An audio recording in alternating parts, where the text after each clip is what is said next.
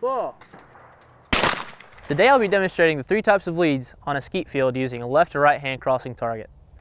Finding the correct method for you will lead to more broken targets and a higher score on your scorecard. The 3 types of lead I'll be discussing today are the swing through, the sustained, and the pull away. Whoa. Now I'm going to show you how to break this target using the swing through method.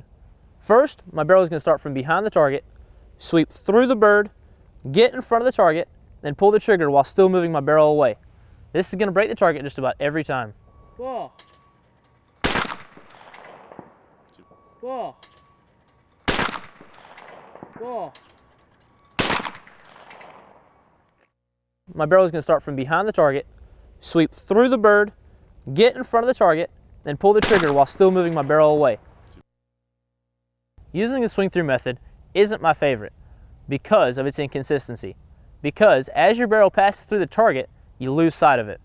Whoa. But you will need to learn how to use this method because sometimes you get beat by the target, and to break it, your barrel must pass through it. Next, I'm going to demonstrate how to break a target on the skeet field using the sustained lead.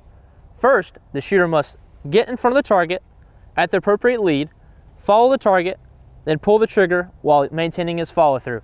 This is the most consistent lead on the skeet field. Whoa. Finding the correct lead and how much lead that is depends on how far the target is away from you and how fast it's moving. Today, my lead on the target, which is about 20 yards away, is right at 2.5 to 3 feet. Whoa.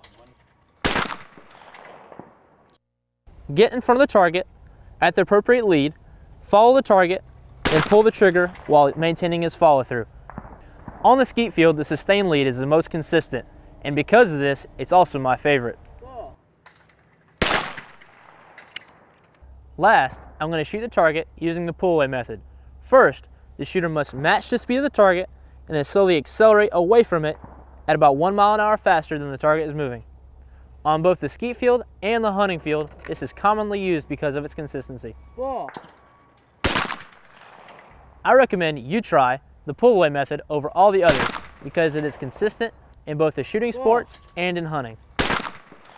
The shooter must match the speed of the target and then slowly accelerate away from it at about 1 mile an hour faster than the target is moving. Whoa. Remember, every lead works, but you have to find the one that's most consistent for you, whether it be swing through, sustained, or pull away. Until next time, stay Army strong. Whoa.